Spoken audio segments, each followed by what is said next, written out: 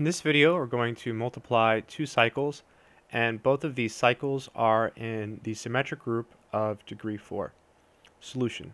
The way we'll do the multiplication is right to left, since that seems to be more common than the other way. So we start from the right, and we can pick any of these numbers to start with. Let's go ahead and start with the number 1. So we write a parentheses down, and then we write the number 1.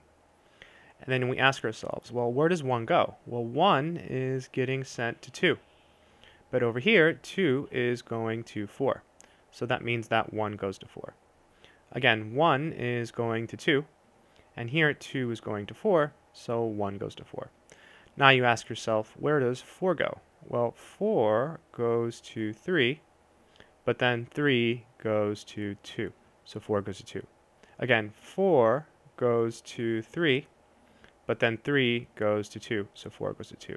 Where does 2 go? Well, 2 goes to 4, but then 4 goes back to 1.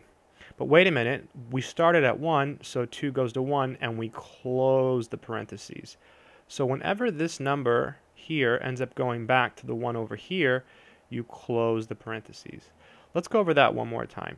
Let me use a different color. So 4 goes to 3, but then 3 goes to 2, so we took care of that. And now where does 2 go? 2 goes to 4, but then 4 goes back to 1, so 2 goes to 1.